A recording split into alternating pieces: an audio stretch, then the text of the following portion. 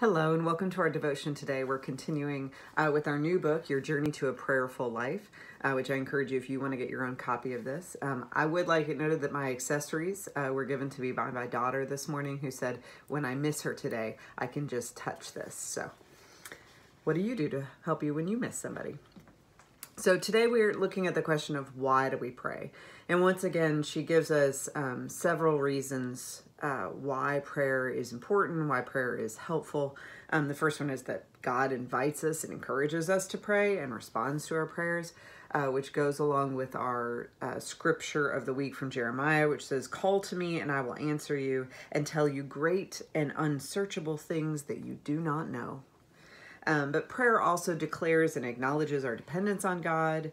She talks about how prayer brings our will in line with the purposes of God, that prayer unleashes the storehouse of blessings that God desires to give to those who ask in prayer.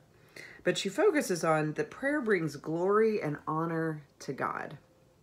So often we think about what we want God to do for us in prayer, or what we need from God in prayer. And those are both important, and I'm sure we'll talk about that later, and that's one of the purposes of our prayer. But the idea that it is just one of the ways that we show God that we love God.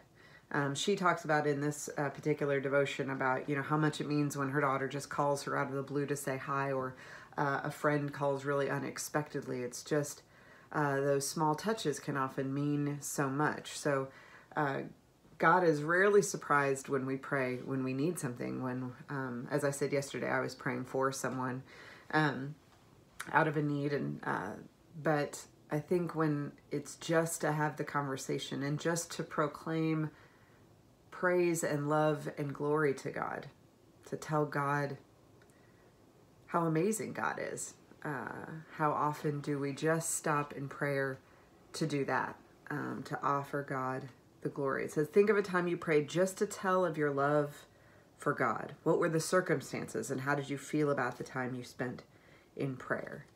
There are lots of reasons to pray. You may have different ones today than that, but what would that prayer sound like? Are you in a place where you can offer that prayer today? I know that there are some days in the midst of everything that we're facing right now that might seem really hard to see God in the midst of it. But it reminds us that gratitude can always change our perspective on things.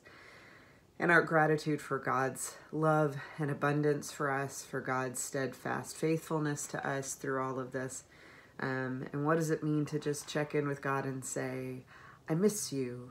I wish to see your face. I'm ready to listen, to hear some of the unknowable things that you wish to tell me about. How would that change or shift your prayer today, or your view of why you pray? So I don't think we can limit it, but I think it's interesting to consider different parts of prayer. When can we be overwhelmed with gratitude for God? And has that ever happened for you before? And how have you been able to do that right now at this moment in your life where you're at? Have you known times, like I said before, when that's been really hard for you? Are you in that place now, or have you gone past that place and can see God's handiwork in the midst of the difficult times? And can you give thanks for that now?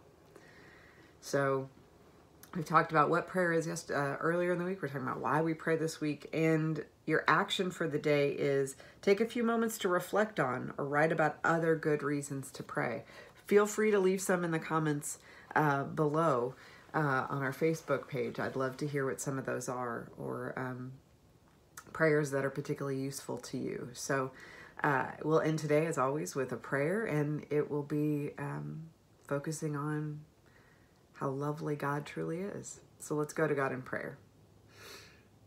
Gracious and ever-loving God, you are amazing. You have always been present for us, and for that we give thanks. You have given us strength when we have needed it the most. You have pieced us back together when we thought that it was impossible. You have sent us prophets and teachers over hundreds of years to show us the way you want us to go, not just the way you want us to go, but the way of life, the way of abundance, the way away from sin and pain and suffering. And for that, we're so grateful. We give thanks for your Son, Jesus, who showed us an entirely new way to follow your will, to follow your path, to be led by a good shepherd. Despite all the ways that we fail you or we let you down, you love us anyways. You lift us up anyways. You show us grace and gentleness anyways. And we're so thankful. We're so grateful that we can pray to you,